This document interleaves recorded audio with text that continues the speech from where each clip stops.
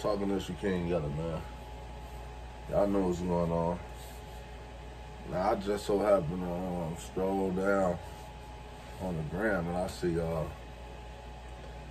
Glow Gang, Ballout. You know what I'm saying? And Ballout say Chief Keef been a go to shot right. Without a Drake feature. He ain't need a Drake feature to get on. So, in reality, as he sneak dissing Lil Durk, because Lil Durk took off after he got the Drake feature. So, what are you saying? What is he insinuating? Do y'all feel like I feel? I feel like he talking about Durk for sure.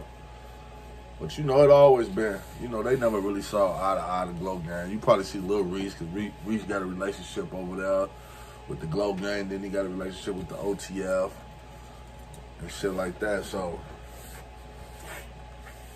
I feel like Ballout talking about Durk. Durk doing his thing.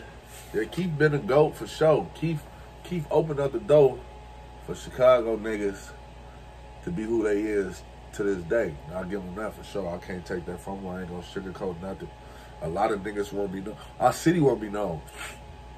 Like, or this generation, or the generation that's under me. You feel me? So he said he the GOAT of the young generation. So,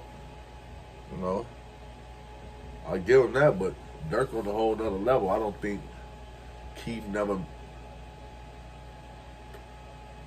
didn't meet his peak. He didn't get all the way up there. Like, he's just started just falling back. Like, you know what I'm saying?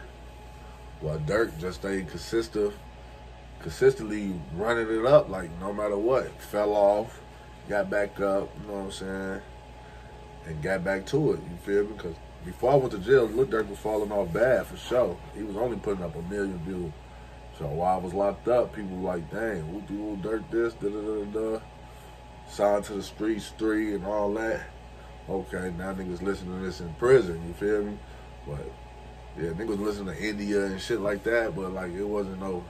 Durk had fell off. Let's just be honest. That's just the truth. He did fall off. He know he did. He ain't have no money like that.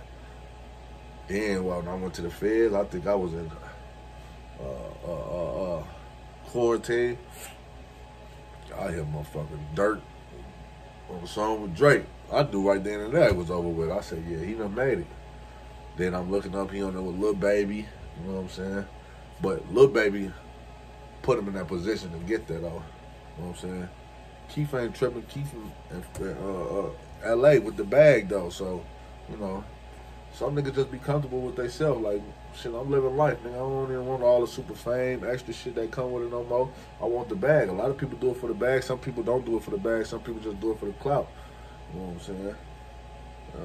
But the clout shit, that shit out. Like, nigga need the sack for sure. But, yeah, man, in reality, Ballout, know he dissing Durk. Point blank period. Ain't no sugarcoating. Like, Durk say he the GOAT to shot right for the generation, and then you got Ballout say Chief Keef is.